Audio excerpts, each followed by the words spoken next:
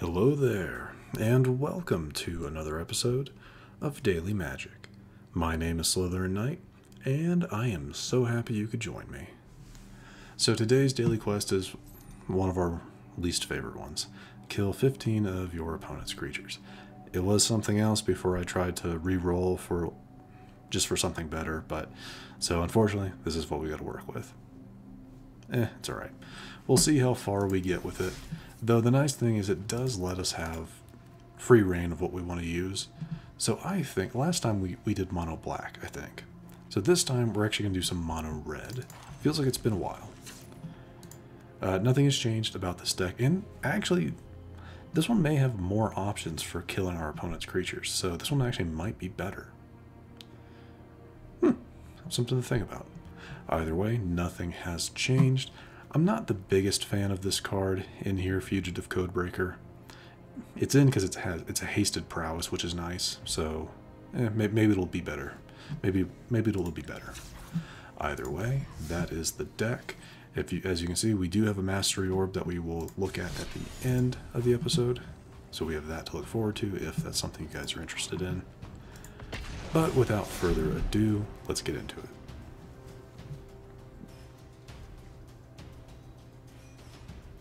There we are. First opponent.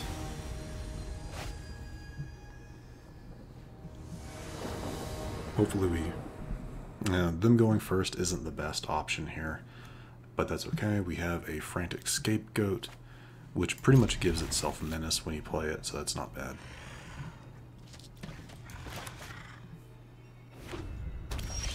Oh, it doesn't look like we're going to need it.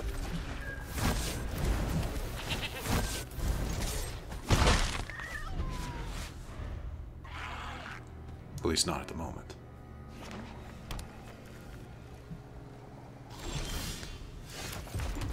Go in with the Codebreaker.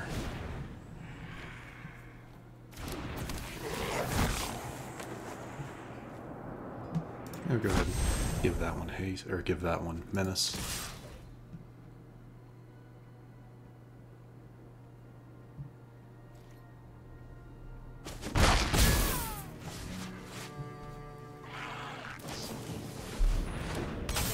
Okay, Mastermind, we can get rid of that. Maybe not. Depends on what they do here. Okay, we'll get rid of Gix.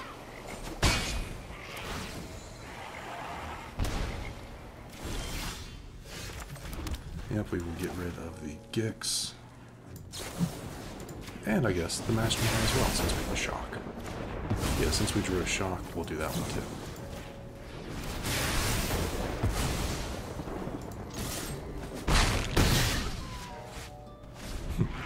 Funny, I was trashing Fugitive Codebreaker, but now it's actually, it's doing pretty well.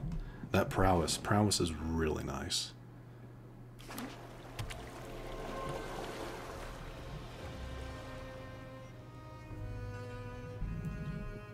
Nothing?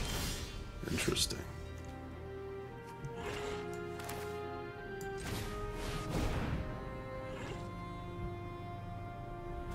I'm surprised, to be honest. I'm surprised they didn't have... there it is. Yeah, you can't block that one. It's got menace.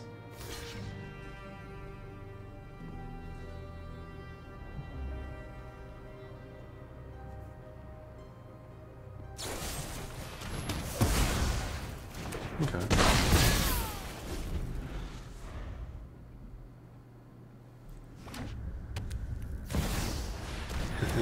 Goddric, how you doing, friend? Okay, so I need to check. One less for each creature that attacks, so I can send in my Swiftspear. Both of them can attack, and I can use my Frenzy. Okay.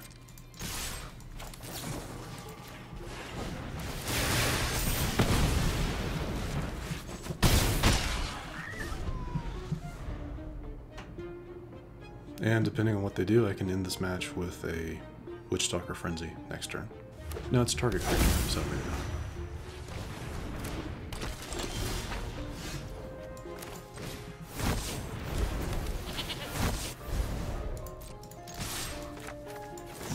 that to get rid of another one.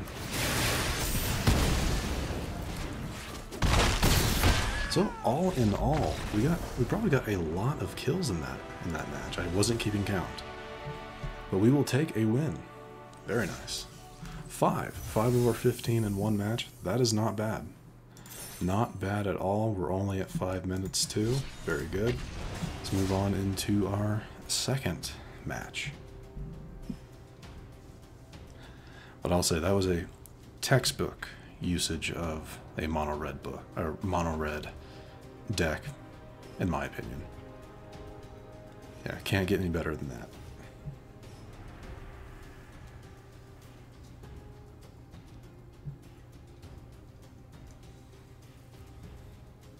While we wait for our second match, how is everybody doing today? Alright. Second match. Let's hope we get... Hopefully we get something similar. Oof, they really want me to go first, don't they? Well, actually, we'll work with this. I'm not too upset with it. As long as I can pull a creature for next turn, that'd be great.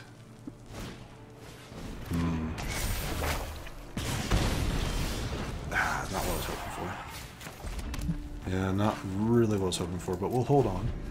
We'll hold on. I have some removal. So depending on what they play here. Excellent, that's a good choice. And immediately gone.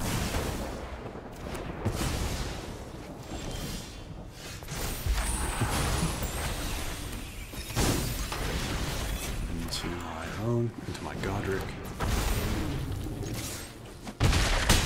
So at least for that first turn I get that extra bit of damage. Very nice.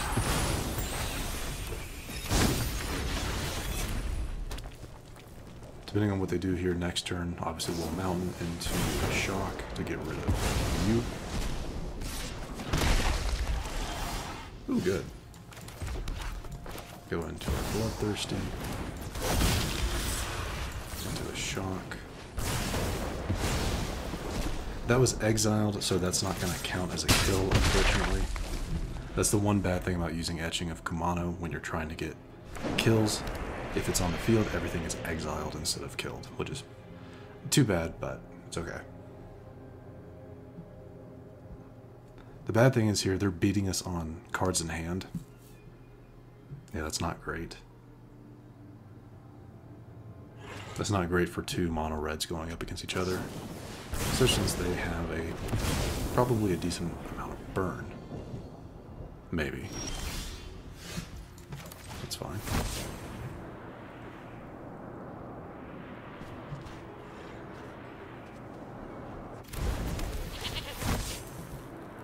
I'm gonna guess maybe no shock? Really? Play with fire? Maybe?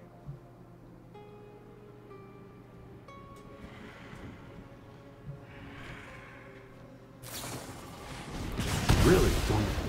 That means they didn't have much else. If they went for a Witchstalker Frenzy, that means they didn't have much else. I need a burn. I need something.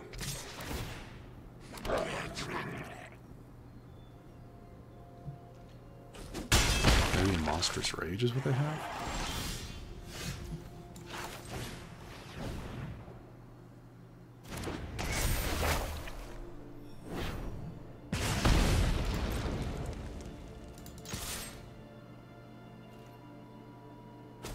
I have a few turns. I have a few turns that I can live, but as long as Squee is on the field, they're going to start building. And there goes my last creature.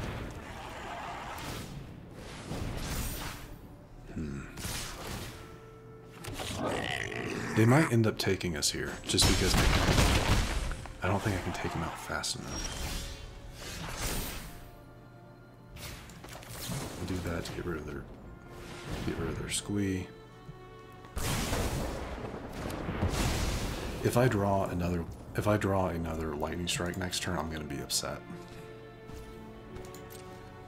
Mainly because we could have taken them out, but it's fine.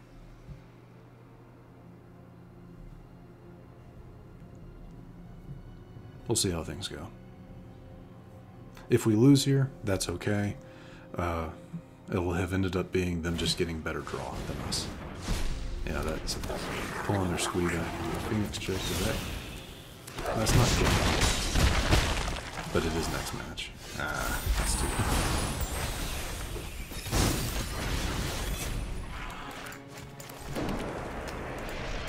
Go ahead and say good game. And we'll go ahead and concede there. There's nothing I can do. Just go ahead and finish off. Which is unfortunate, but yeah, it happens. But that's okay. That's 2 matches. Let's head into our third. See if we can go out on a win. That'd be nice. That'd be really nice if we could.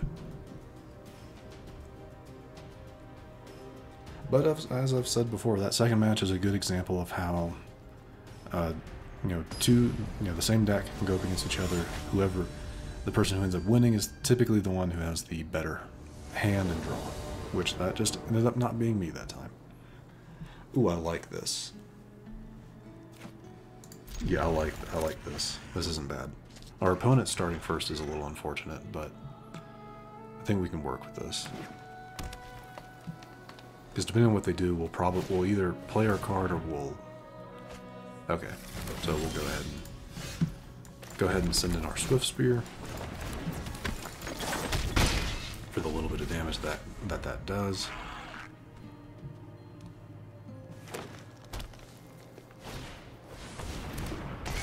Okay, so they're a ramp deck. Joy.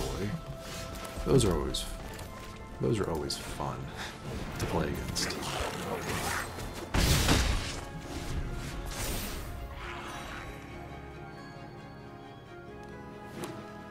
I'm gonna guess not what I was expecting.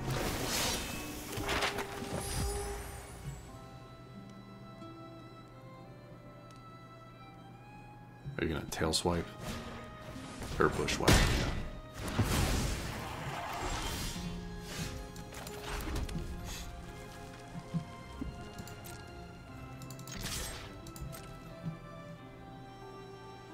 Yeah, block it. No? Ah, you suck. I was hoping they would go for the block. But that's fine. I'll burn these to get rid of you.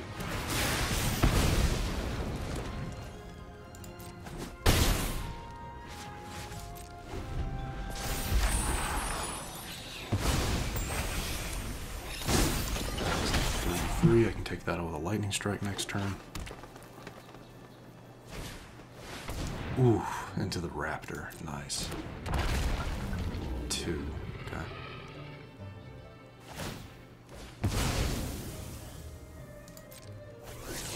And I got a land out of it. Alright. Gonna immediately get rid of you.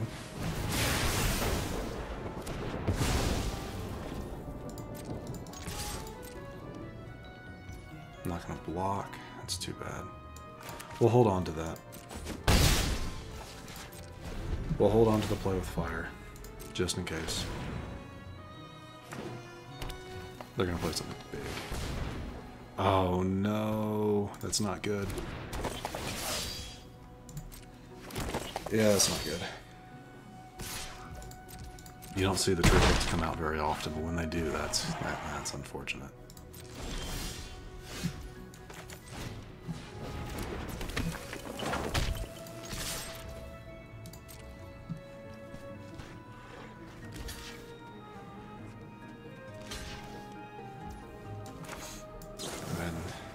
That one.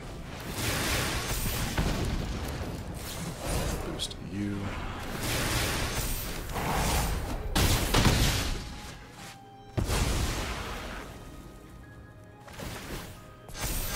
Yeah. I knew it did that, which is really bad. It's not lethal. They need 1 more damage to make it lethal, but...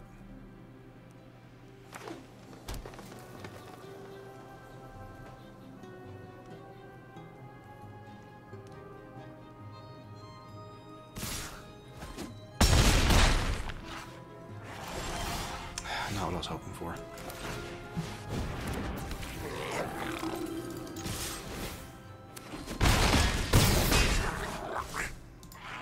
I'll let them. I will actually let them finish this one. We got them close. We got them real close. Yeah, good game. Nicely done. Very nicely done. I forgot that Triplets does that. Yeah, I forgot Triplets' ability. Whenever Gruff Triplets dies, put a number of +1 counters equal to its power on each creature you control named Triplets. So since both of them died, that's 6 going on to a single. Yeah, which is too bad. I forgot it did that. But anyway, with that, we are going to wrap things up. We actually got pretty far. In 3 matches, we got 11 of our 15. Not too bad. But I didn't forget. Let's go ahead and get our Mastery Node reward card style for Knight. One of those clue equipment, is this the murder weapon type thing. Very cool. But like I said, that is going to do it for us here. If you enjoyed this episode, which I do sincerely hope you did, feel free to hit that thumbs up button down below. And if you happen to be new to the channel, hello, welcome, and consider subscribing to stay up to date for whenever new content is posted. But other than that, thank you so much for watching. I really, really do appreciate it. And I will see you all next time.